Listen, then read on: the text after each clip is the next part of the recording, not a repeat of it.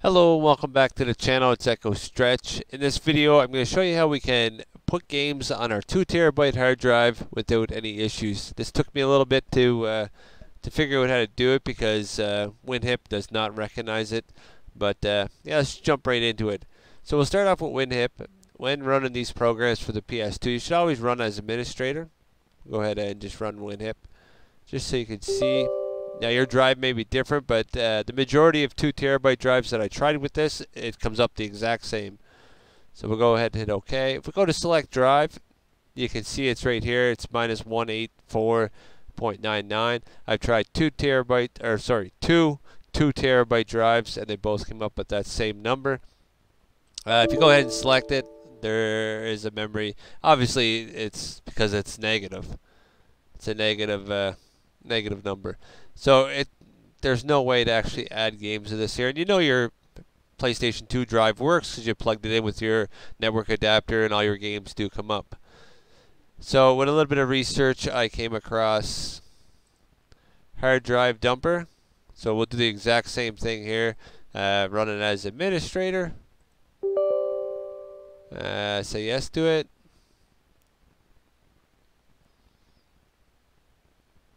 Okay, and you can go through the network. I haven't tried that yet. I usually just take the drive, plug it into the computer. If you plan on copying over games, it's going to be a lot quicker if you plug it in. Whether you plug it in directly with the SATA ports from the motherboard or you have a USB adapter, either or should work. But if you go local hard drive, and then you can go ahead and select your hard drive. Okay, and it comes up with the size there. If we go to browse list, you can go ahead and show the list, and all your games do come up. Now to install a game, it's pretty straightforward. Go ahead and browse.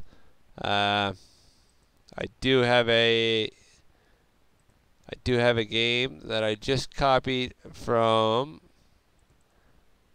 disk a few moments ago, so we can go ahead and just add it. It's Vice City.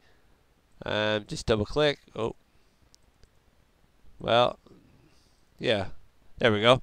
I should mention that this program does not let you do mass games. So what I mean by that, you can't select 50 games and go ahead and add it.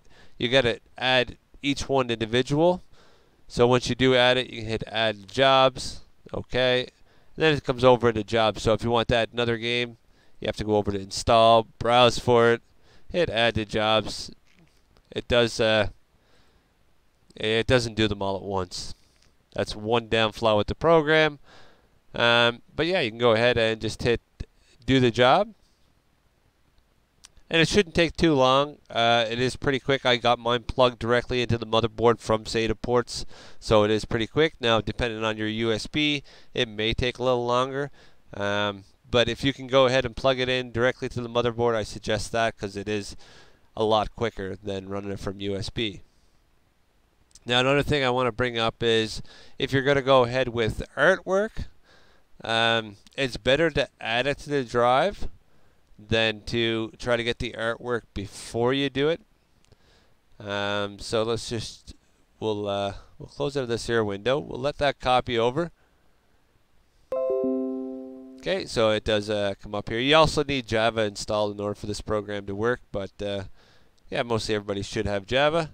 So you go ahead and hit OK there. So we can close out of that there. Now that we know we have our games, you can go ahead and show the list again. Let's go up to GTA Vice City. You can see that it has been added. Okay, so we'll go ahead and open OPL Manager. We'll go ahead and run this as administrator as well. And we'll say yes to that. Now your games may not all come up here. What you want to do is actually come over to settings, change mode. You just want to switch it to your local PS2 hard drive. As for the dumper, I don't think it really matters because we won't be using anything like that. Just go ahead and hit save once you're done. And then if your games don't come up, just go ahead to local hard drive options, get game list, and hit OK. And then game list will actually come up. Now, if you want to download your artwork, obviously we're going to need it for OPL Manager. You can go ahead and go to batch action and then art download. Now everything is automatically selected. Replace if exists. You don't really need to do that. Obviously I do have some downloaded, but we can go ahead and just download the remaining. So we hit start, and it should just go ahead and start downloading everything and skip the ones that you already have. So I have 59 there. I think there's a couple with disk 1 and disk 2 and disk 3, I should say. But yeah, it should go pretty quick here. Just give it a few moments.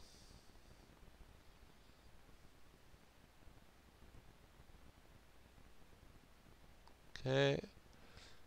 As you can see there, the Sega 1 and Sega 2. I believe that is disc 1 and disc 2.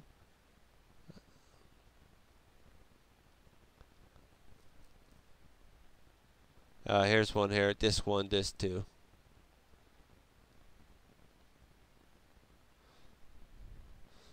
Okay, we're pretty much there. 35 done. It should skip a bunch of them because I should already have them all downloaded. And if we go into our OPL, or sorry, our OPL folder, we go to OPL. I believe that they're in here. Art. Okay, no, they're not in there. That's where I thought they were. In here, I guess. Yeah, and there we go there. So that they're basically all the artwork that we'd copy over. Yeah, we just copy them over to USB, copy our art folder, and then bring it over to the hard drive. Once we do get it plugged into the PS2, then we can just go ahead and do that from USB. So once this is done, I'll go ahead and get my USB plugged in now while we're waiting.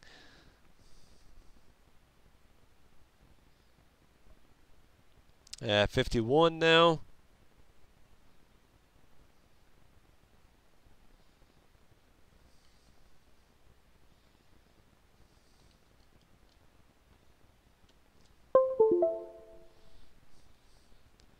Okay, and then we'll just put that over here. 57. Okay, and the operation has been complete. We can hit OK on there. That is fine. We can close out. Go ahead over here. We do have all our artwork right here, so we can go ahead and just back up one.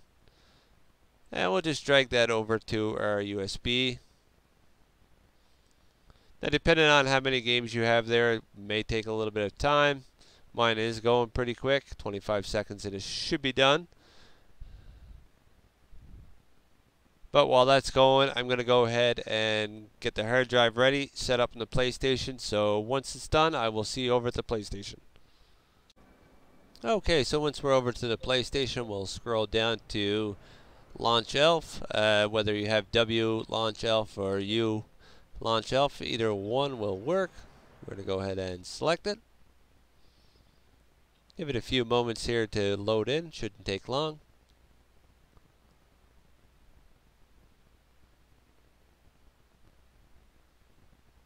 Okay, and once we're in, we're going to go ahead and hit circle to go to the file browser.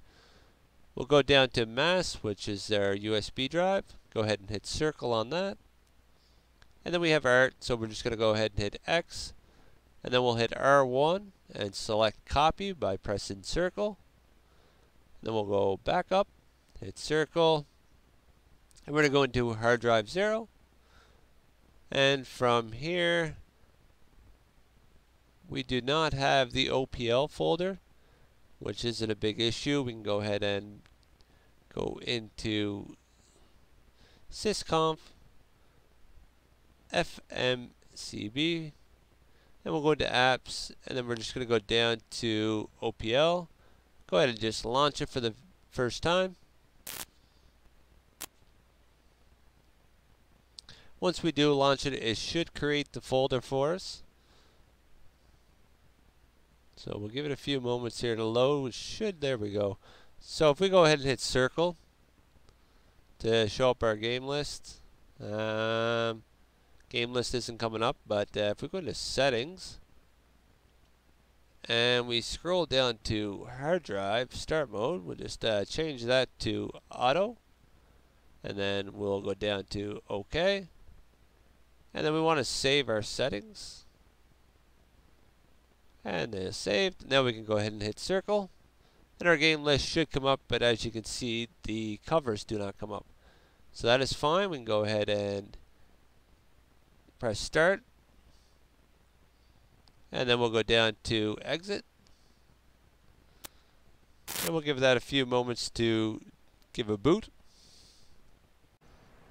Okay, so once we have it rebooted, we'll go back in there to our launch elf. It should have created a folder now, so we'll just give it a few moments here.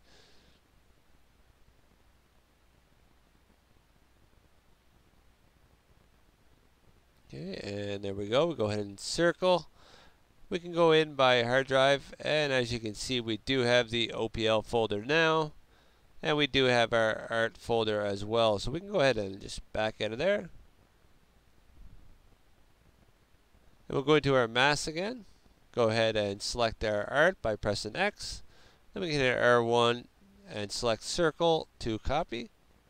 We'll back out of there, and we'll go into our hard drive, go into our OPL folder, and then we can press R1 and we can hit paste by pressing circle.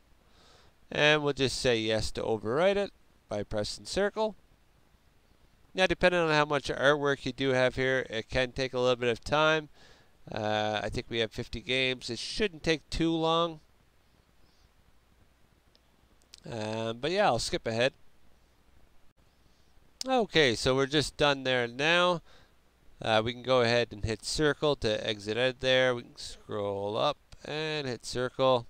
And now we just need to get back into OPL just to load up the games. So we can go into hard drive, and we'll go into sysconf, and then our FreeMake boot, and then our apps. Yours may be different. If you're using the card, it may be just listed different, but if you do a reboot, you can always get into your OPL anyways. So we'll go into OPL, and then we'll go ahead and launch the elf. And we'll give it a few moments here just to load.